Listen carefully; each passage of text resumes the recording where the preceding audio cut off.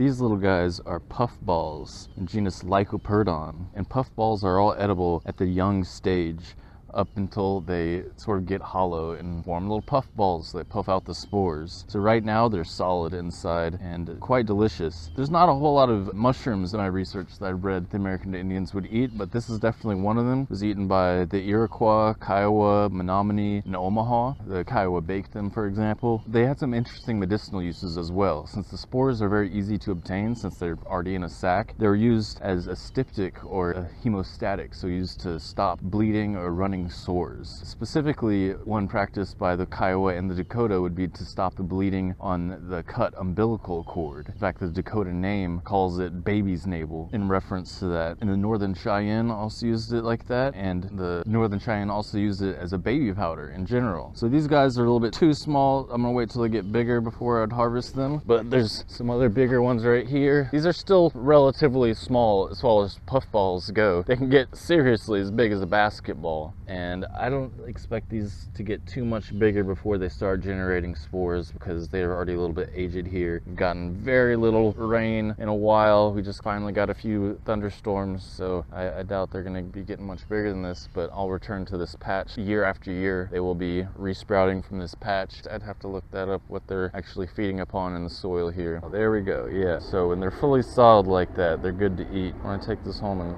cook it. It's a tiny little snack.